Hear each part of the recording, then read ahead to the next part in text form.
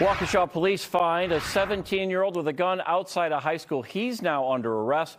Brett Lemoyne live outside North High School with new video of the aftermath. Brett, what was this kid up to? Do we know? Yeah, well, Ted, police are still looking into why this boy had a gun in the first place. But police tell us the real heroes are high school students. When they saw something suspicious, police say what they did next potentially saved lives.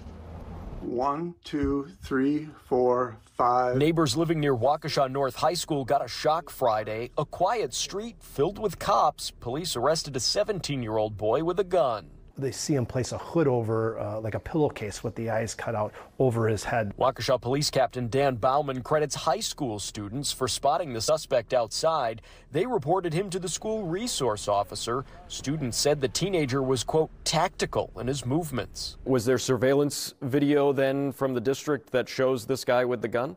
Potentially, yes. That's all going to be revealed in the investigation. Police shared this picture of the gun. They say it's a Grand Power Strybog. The manufacturer's website lists it as a semi-automatic pistol. Bauman says it was modified. Was it loaded? Was there ammunition? Yes, it was loaded with 9mm with 2 magazines. 2 30-round magazines were found on the scene.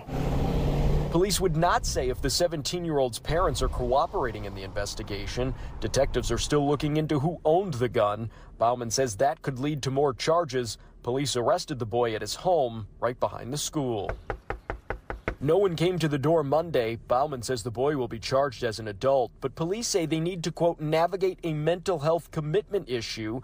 One teenager arrested because of other teenagers' quick thinking. These kids were the courageous ones. These kids were the ones who safeguarded their community.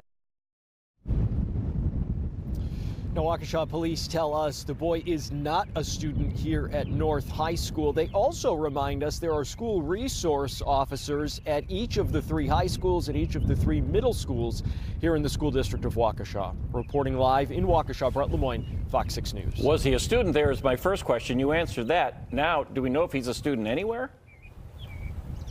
No, we don't, and that was asked, Ted, and that is still under investigation as well. Brett Lemoyne live for us in Waukesha. Thanks.